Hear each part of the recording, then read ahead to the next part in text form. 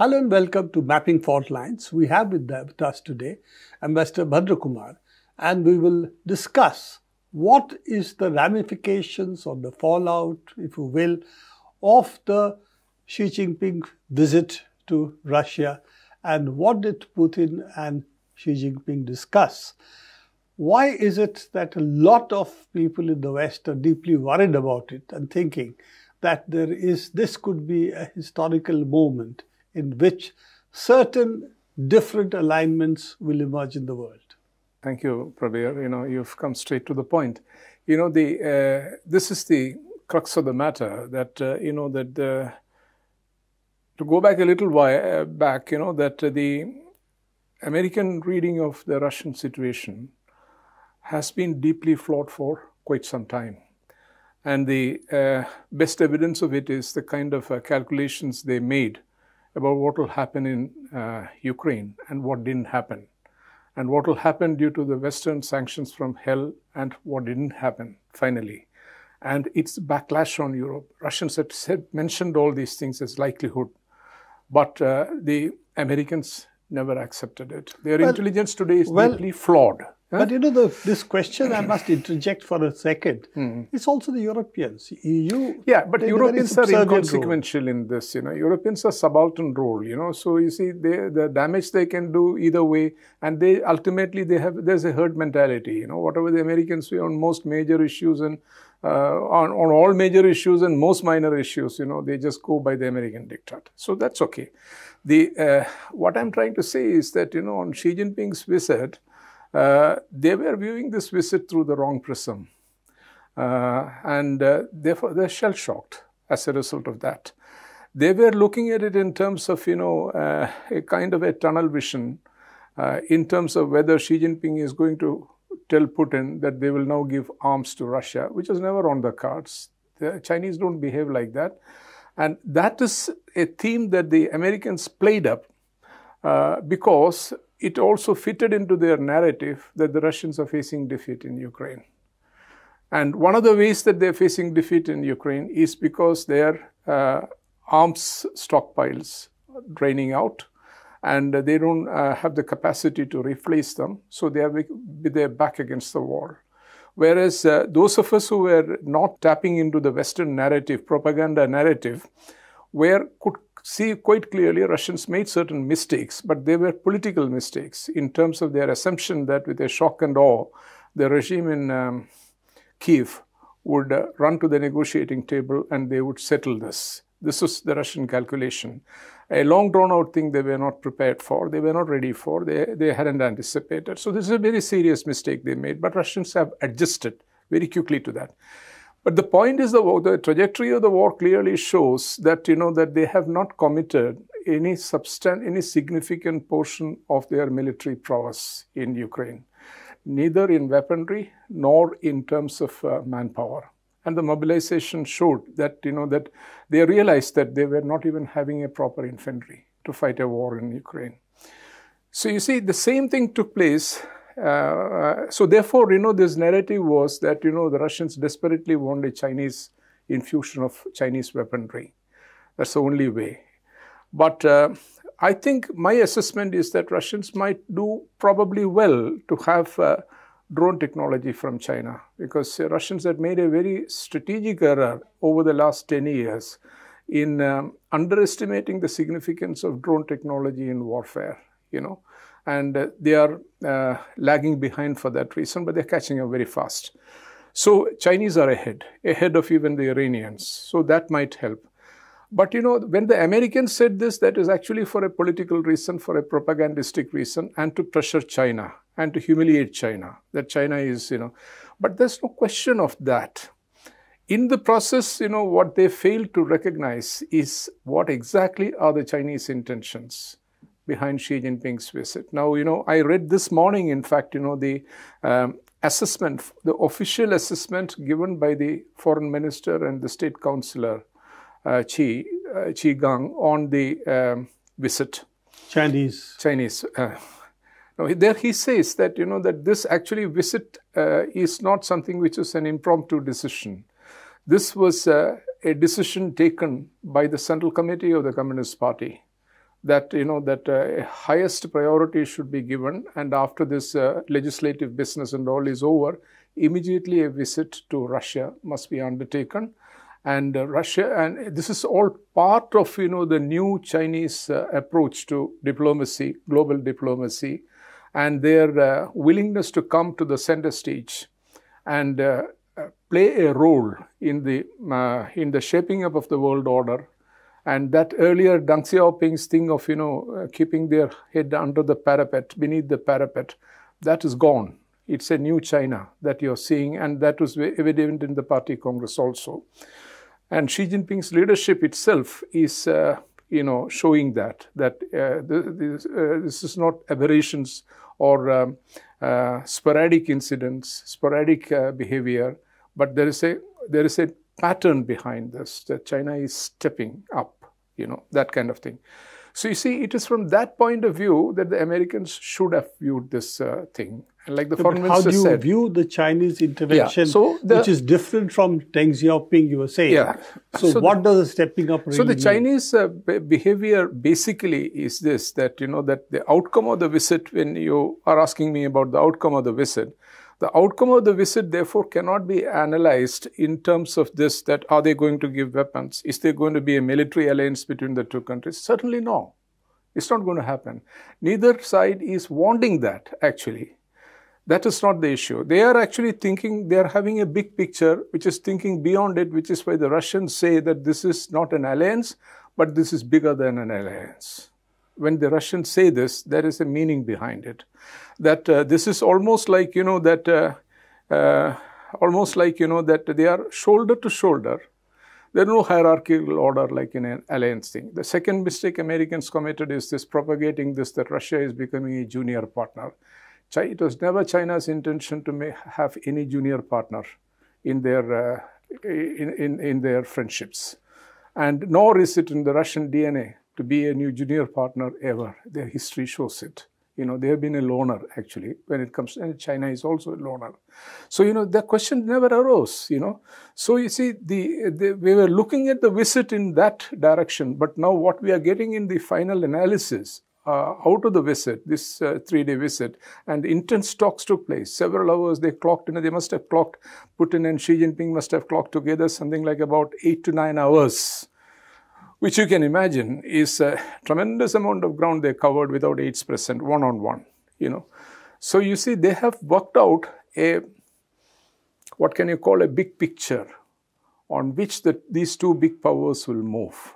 And quintessentially, this will involve pushing back in a way that the Americans could never have imagined their attempts to impose their diktat. In different regions of the world as well. Globally, totally. Second, a determination that the global strategic balance shall never be allowed to tilt in favor of the Americans. Number 2. Number 3, a very extensive program to deepen the economic relationship between the two countries, so that these sanctions will, China is also preparing for a sanctions regime, I'm sure. It already has sanctions on different areas. But it can be, stepped up. And, nobody expected this kind of things about freezing reserves and all this kind of things like the Americans did to Russians. So you see, the third thing what I was saying is this, that, a life without the West. Life without Western hegemony, particularly American hegemony. Not only hegemony, life without the West in the sense, even if it comes to that, like, China will probably face the same thing that the Russians are facing, which is that without that market and without trade, investment ties, and so on. Already you can see that, that the German foreign minister hurried to Tokyo twice in the past 1 year, and with the determination to line up new supply chains.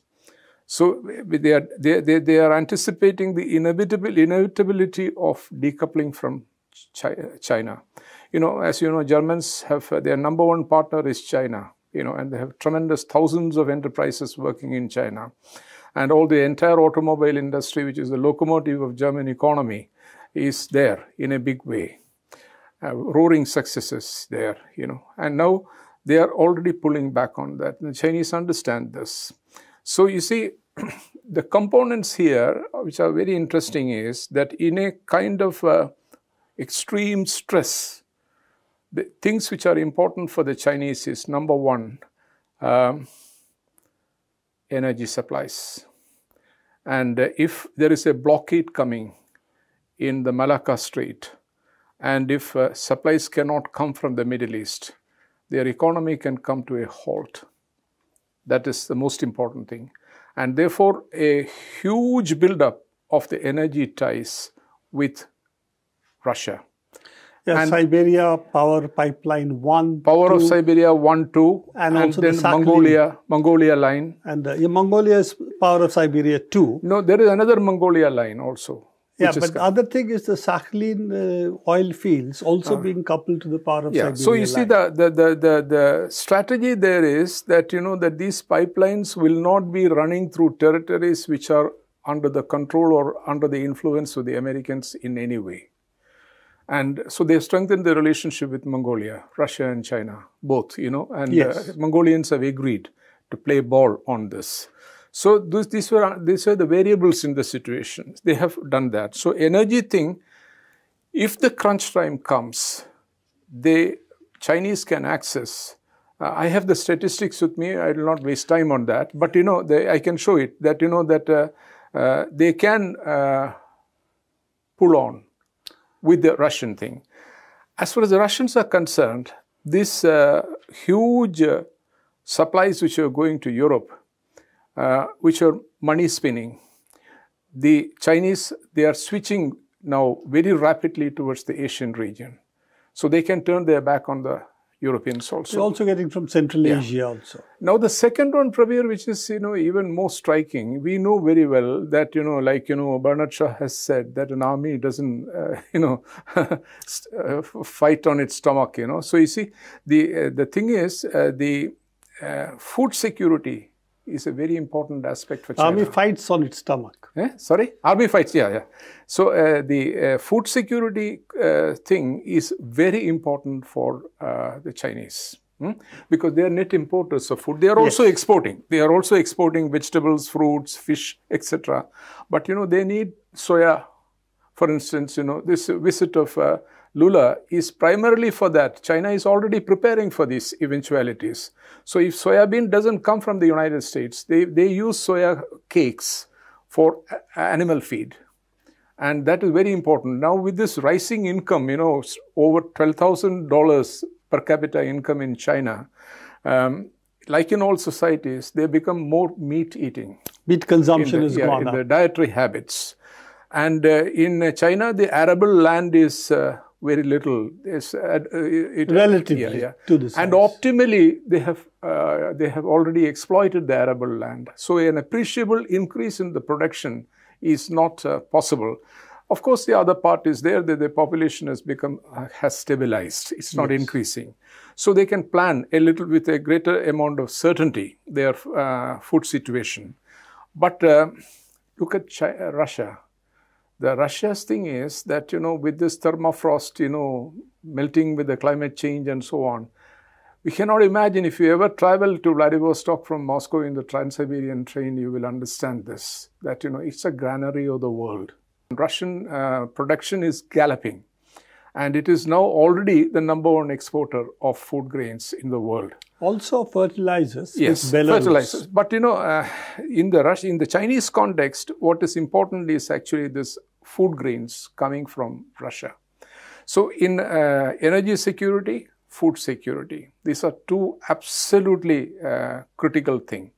Then from the Chinese side, that Putin, they have actually, the Russians have already put together a framework of for investment projects, which are totally worth about $165 billion investment by China possible, Now you see what this implies is that, that for China, if there is a problem with West Europe, if there's a problem with the United States, as it is already happening, that there is a vacation taking place from there, there's a kind of retrenchment taking place from there.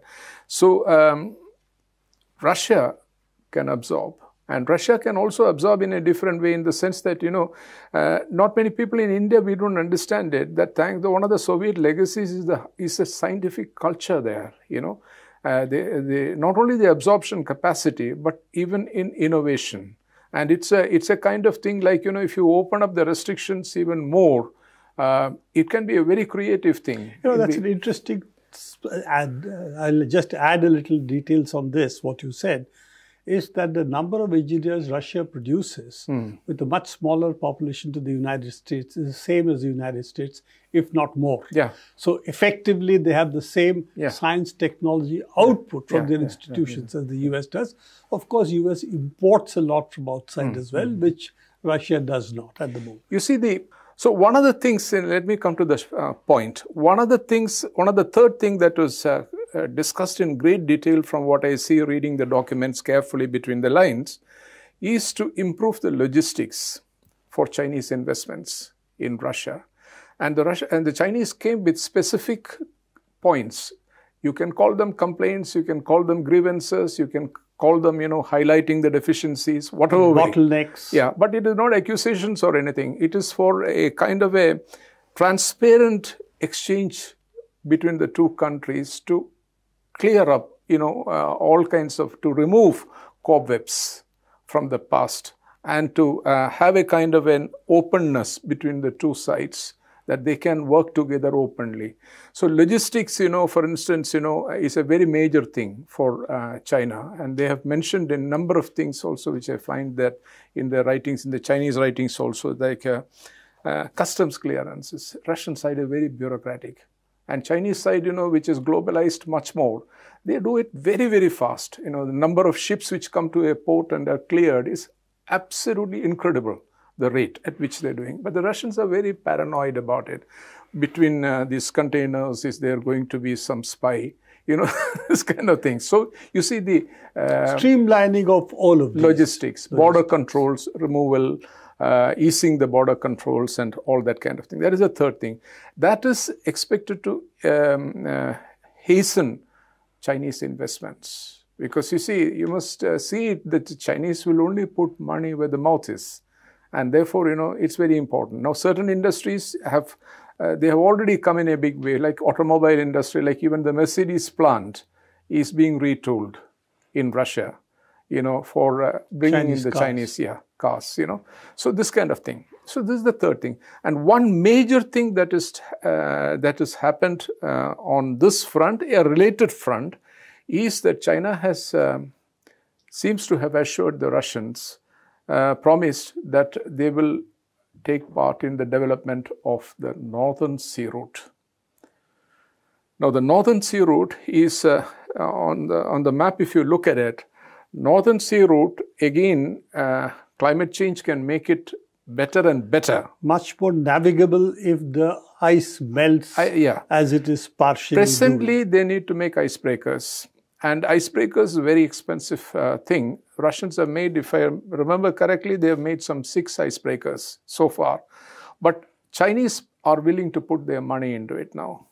And China wants it also because, again, this Malacca dilemma is avoided. Because this Northern Sea Route is completely Russian land, Russian territory. Yes, entirely, virtually. Entirely Russian territory. And completely the western part. When it comes to the western part also, the thing is, under international law, they have a right of passage. Yes. But the point is that, others will be watching you. That's all. They are determined that the Ukraine experience has shown that the majority of countries have refused to line up with the West. That is correct. And I have written this also just yesterday, day before yesterday. The thing is, the one cardinal difference with the bipolar world of the Cold War era is that, compared with that, the one major difference today is this majority of countries will play a very key role in world politics in the period to come. Once unipolarity is dismantled completely, numbers will matter. And therefore, that is the reason why the Americans are panicking and are trying to replace the United Nations system with NATO on the security side. So you see, this is the so-called rule-based order. Yes. Where they decide the rules. They decide the rules. They cannot anymore decide the rules. So they are peeling off and putting up an alternate platform. So you see, the Russia and China are determined to align with the rest of the world. And this is what I keep on telling here also in India, that India must pay heed here, because this is the right side of history, that we can expect, and we should not miss it. It's very important, because this will also include countries like Saudi Arabia, ranging from Saudi Arabia to Brazil to South Africa to Turkey. This is whole range of countries, Southeast Asia, very varied countries with varied political systems, varied national concerns, varied national priorities, varied developmental plans, but all united in this, that that they are heaving a sigh of relief, that there is no one controlling them, dictating to them, interfering in their internal affairs, this and that. So you see, the political part that the visit has conveyed is this, that it is a kind of you have heard about national liberation movements.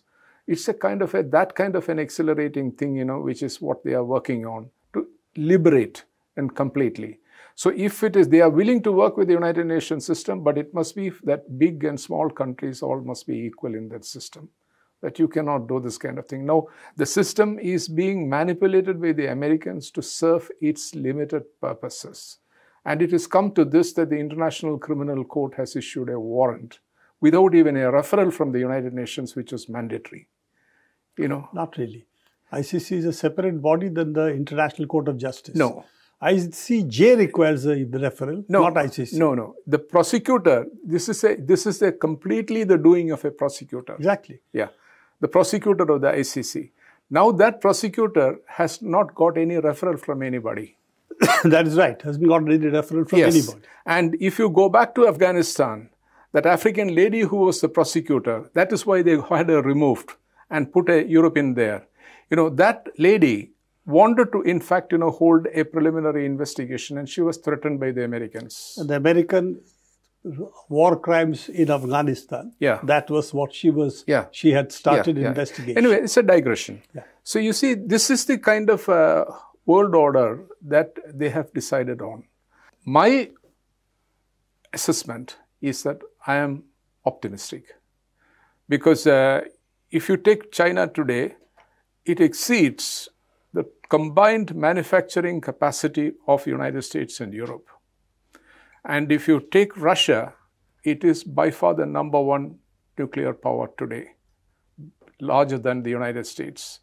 Not only in terms of the quantity, but also in terms of the quality of weaponry. Thermonuclear age, these things matter, hypersonic missiles and so on.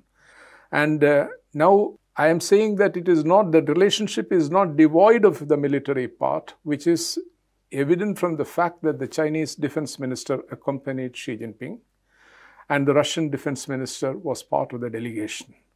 We really don't even know whether they met separately. And, in fact, the Russian-Chinese transactions, the final point, is now beyond the purview of the Americans.